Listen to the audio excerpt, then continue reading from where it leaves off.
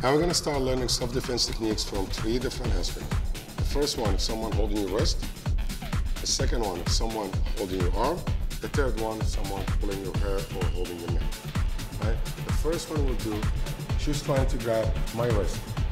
First thing I will do, put my arm around her elbow, twist it down, come up with my knee, head up on her obliques, and start running.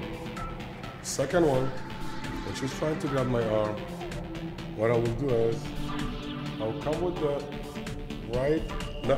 lift around, I do the right down, and start running again.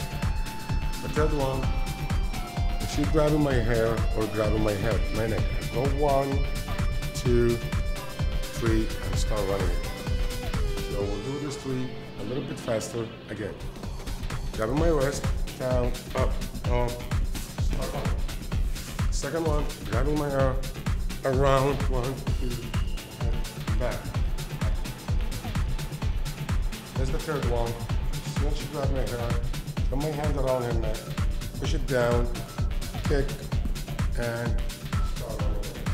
Now it's gonna be the opposite. She's gonna start to do the same thing I did. She's gonna do it again. First one, when I grab her wrist, she's gonna come over on my elbow, push it down, kick, and start running. Always run the opposite way of my pull down.